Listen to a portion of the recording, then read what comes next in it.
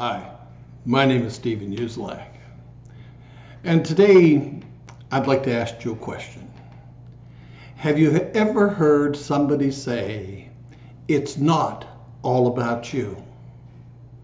But you see, when I think about that, and I think about your safety and your health, I'll say it is all about you. It's all about you and the choices you make. The choices you make on and off the job, the choices you make every day. You see, it's your choice to buckle up.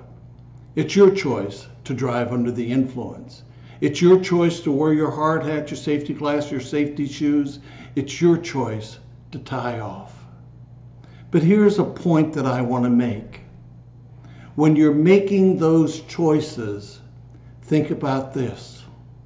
There's somebody waiting for you to come home. There's somebody depending on you to do the right thing and avoid the wrong thing. Let me share a story with you. Years ago, there was a young lady named Carrie, and Carrie decided to stop after work with a group of her friends. Well, her friends were drinking. Carrie was not a drinking person, but when they left, Carrie decided that she would get in the car that was being driven by John. John was under the influence, and John was going down Route 224 between Tiffin, Ohio and Findlay, Ohio. Well, on that road, there's a railroad crossing, and it's elevated. And John hit that railroad crossing at 80, 90, 100 miles an hour, lost control of the car, and the car flipped over. And Carrie was killed instantly. I decided that I would go to the funeral home because Carrie was a friend of the family. And as I sat there and I observed the family, they were standing around her casket. Father, mother, child, and husband.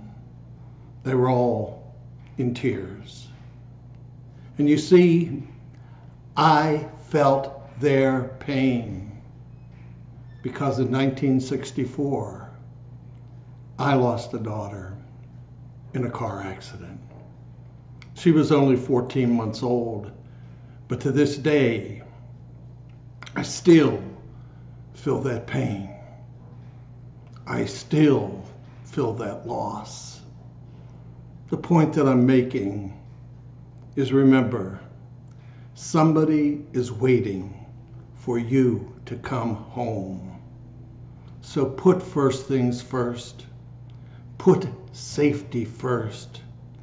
Think about it, because somebody loves you. Peace, God bless, and have a safe day. Thank you.